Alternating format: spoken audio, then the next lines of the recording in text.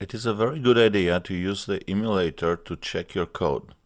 You just open the emulator from the main panel of Ghidra, and then if you have written some code, you can simply test it in emulator. On the right side you see the registers.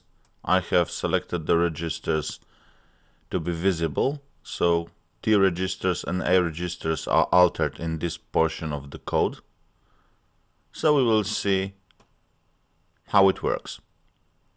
If something is changed, on the right side will be presented as a red color. The value here will be presented as a red color. We use F8 to move forward, or we can just click the button at the top. So see, the value 7b is loaded into register D3. Then 3 is loaded into the register D4. Now we will multiply D4 by value 0x64 hexadecimal, which is 100.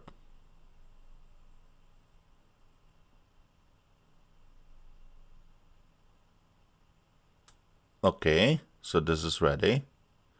And now we will just multiply that again by 20, which is represented by 0x14. The result is now in D4. Nop means do nothing. Yes, here is 1770, of course it is a hex value. Alright, now we start to loading the address register, A5. The top half will be loaded with the value D001. As you see, D001 and then 4 zeros. It is 32-bit register. Now we are using Leah to shift the bottom part of this registry by 2, 3, 4, 5. So this fills the bottom part. Address is ready. Now we are completing another address using a negative argument for Leah. We are loading D002 instead of D001 because we are subtracting.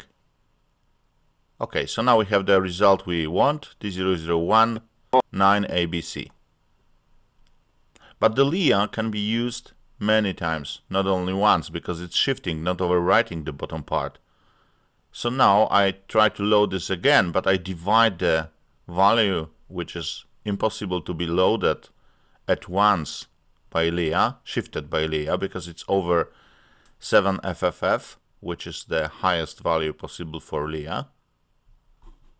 And using 2 Leahs, I just fill the bottom part of the A5 registry, receiving exactly the same result like the first try.